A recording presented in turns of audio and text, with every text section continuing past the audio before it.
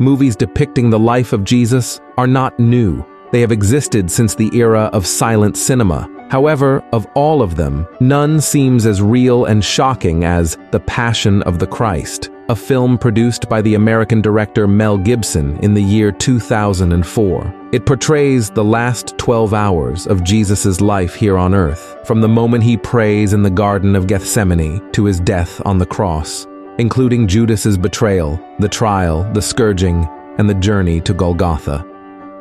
This film was so impactful on the lives of those who watched it that many claim to have decided to dedicate their lives to Jesus after seeing it. I myself know brothers and sisters who decided to return to the Lord's ways after witnessing the story of the Son of God as told by Mel Gibson in the cinema. So, in this video, I'm going to show you 5 very curious, interesting, and even supernatural facts about the movie, The Passion of the Christ. But before we begin, I want to ask you to subscribe to my channel here. Just click on the button below the video, subscribe, and next to it, a bell icon will appear. It's very important that you click on that bell and select the option All, so that you don't miss out on any of the videos I post here, okay? I want to help you in your journey with God, so come along with me.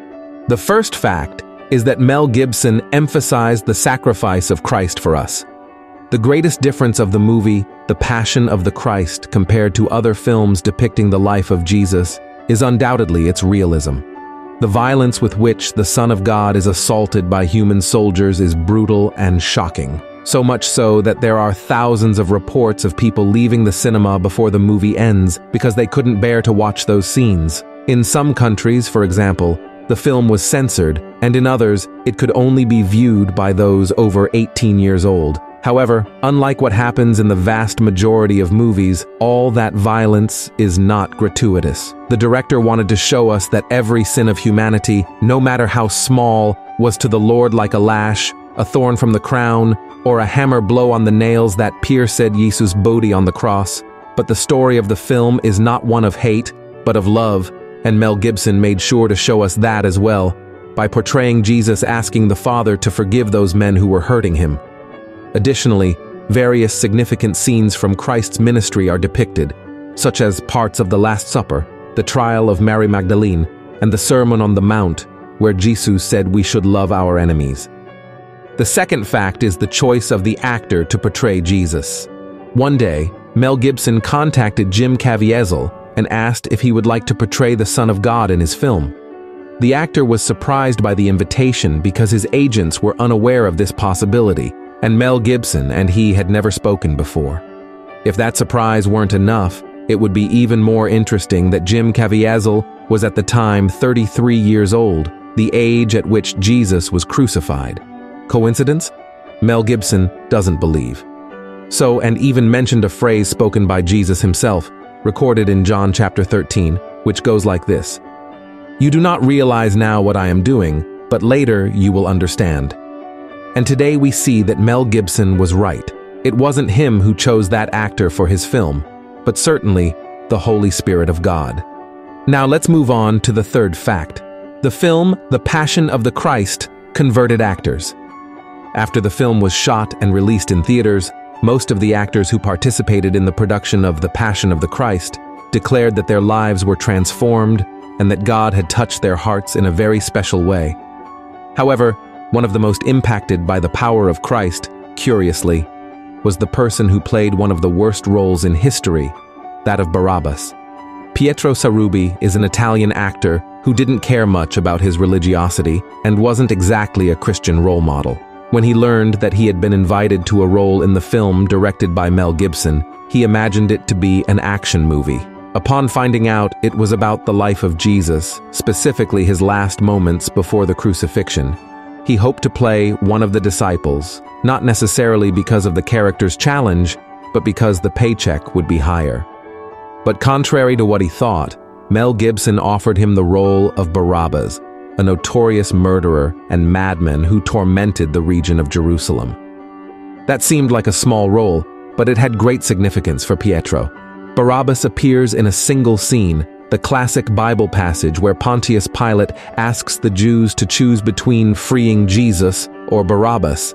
And as we know, the people are influenced by the devil to choose the release of Barabbas.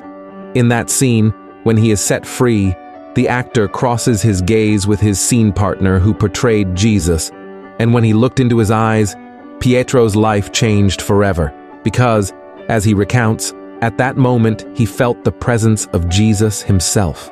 It was a gaze of tenderness, despite being very wounded, a gaze that held no anger or resentment, only mercy and love. Since that day, Pietro Sarubi said he was born again, and even released a book titled Barabbas, Converted by a Gaze from Jesus. In the book, Pietro details how his life changed after that scene in The Passion of the Christ, and how his faith in the Lord has guided his life since that day. Furthermore, he says, Barabbas is the sinful man whom Jesus saved from the cross, and in truth, he represents all of humanity that was substituted by Christ there on the cross. The fourth fact is the calling of the man who portrayed Jesus. As we've seen, the Passion of the Christ is marked by numerous scenes of extreme violence, and anyone who thinks it was all staged is mistaken.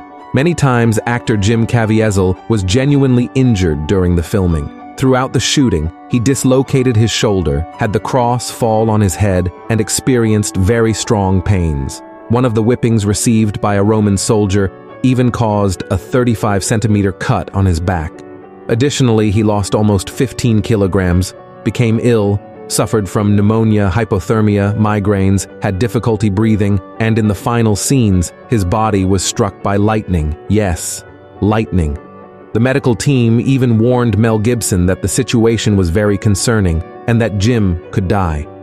So Mel Gibson decided to stop the filming, but Jim Caviezel refused and said that everything that was happening was between him and God, and that if he had to die to finish that film, it would not have been in vain, because nothing would be better for him than to give his life so that the name of Christ would be brought to the masses and glorified.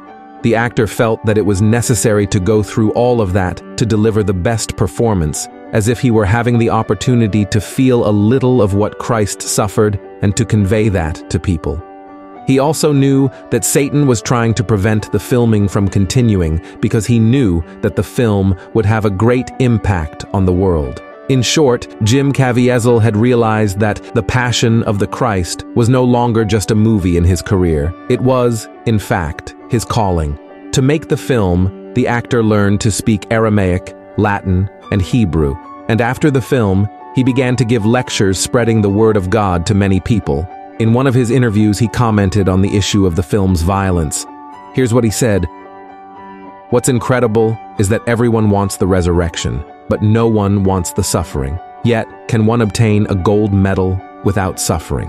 When the athlete has the gold medal on their chest, watching their country's flag being raised, they cry because they remember the sacrifice it took to get there, their pains, their family, their people, and they understand that it was all worth it." The actor who portrayed Jesus Christ in the cinema also said that we should not only condemn the Roman Empire whose guards tortured Jesus, but we should remember that Christ was denied by his own people. And it's precisely this reflection that I would like you, my dear brothers and sisters, to consider now. How many times have we betrayed or denied Christ? We sin and betray him even as Christians, but Jesus continues to encourage us to rise up, try again, and never give up. That's the grace and mercy he offers us every day. Amen. The fifth fact is that the second part of the film will be released. In recent interviews, director Mel Gibson confirmed that he is already producing the sequel to The Passion of the Christ, which will be called The Resurrection. This new production will bring closure to the cycle of the message, which is the victory of Christ over death. There aren't many details about this new film yet, but even without the violent scenes, I don't believe it will be any less impactful. After all, we're talking about the life and resurrection of Christ, the Son of God.